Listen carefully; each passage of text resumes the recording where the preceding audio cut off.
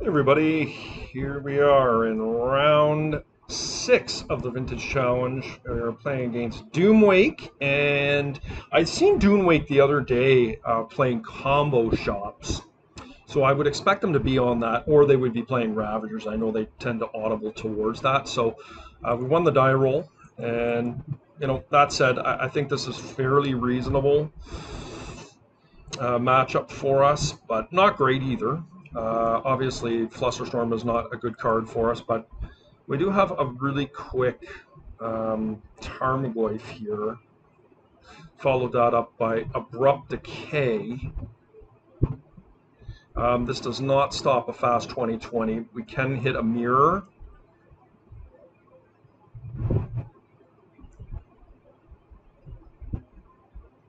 I'm going to keep it. I don't know if this is good. If they have a ley line right off the start, obviously this is just an atrocious keep for us, but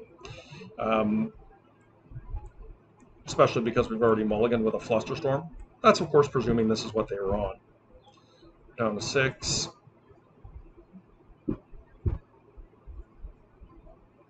So, first order of crises is avoided in that we did dodge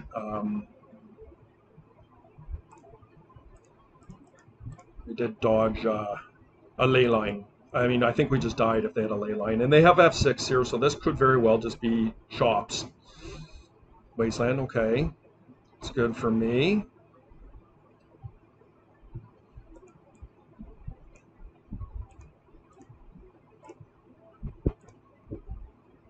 I mean, we're sure as hell not beaten down too hard here, but that's okay.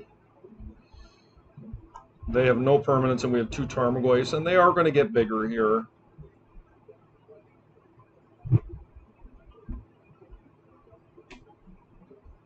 We need to protect our black source here. Oh, this is not combo shops. Interesting. This is not what I was expecting. Leovold. Okay. I have an opportunity to get Leovold into play. I feel like getting rid of Mother of Runes is just so important. And this pumps our Tarmogoyfs up. Like Mother of Runes, as you saw, if you watch my earlier rounds, like Mother of Runes is a problem.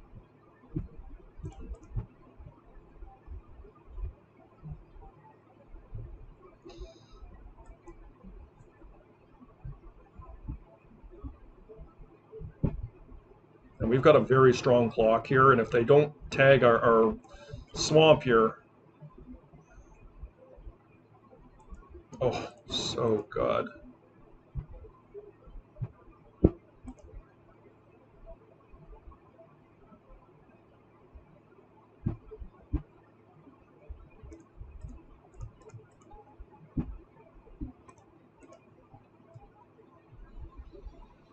All right, well, it's a fairly serious clock coming at them here. Okay, so we got game 1. I was not expecting that. I can tell you that much. So this is that same deck.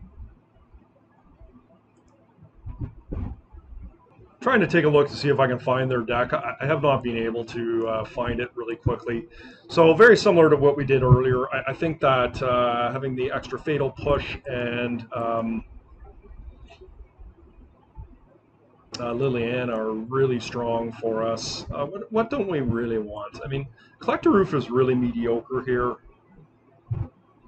I also think Misdirection is probably reasonably poor. Force of Negation's probably not the best, but this could stop a Lotus. I mean, this does stop bears. Maybe it's just better than something like a Force of Negation. I do like Misdirection for STP. Okay, I think this is what we're going to go with. I don't feel like we necessarily have the luxury to fool around too much. Yeah, let's try this.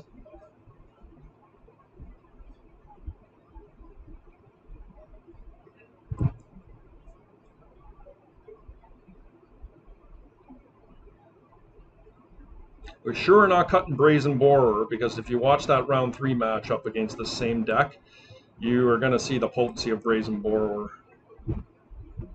I mean, obviously Collector Roof is not great here, but love to have a Force of Will up, but we do not. Force of Will has limited functionality in this matchup anyways. If they find the Cavernous Holes, it can be a little bit rough for us.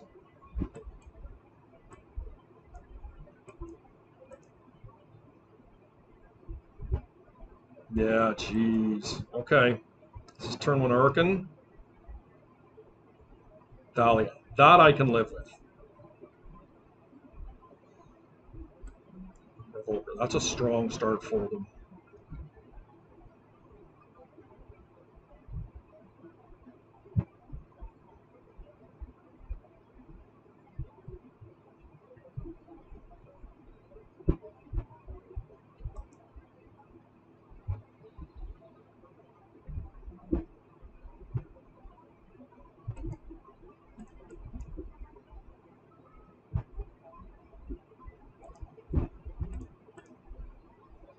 Okay. So we're only going to get so much value out of our C here. Hopefully they don't have another land. That's so good for us if they don't. And us finding that is super solid. I think I'm going to decay the Thalia here.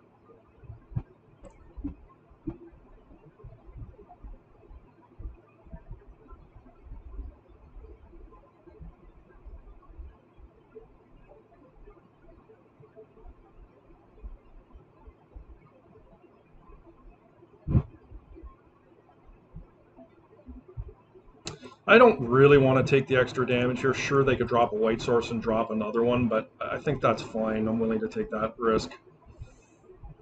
Yeah, see, this is so good for me if that's all they're doing.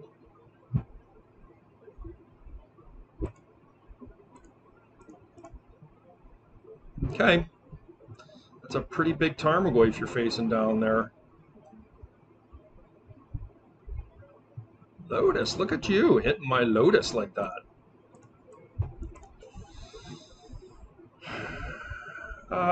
Oh, they've just conceded. Okay.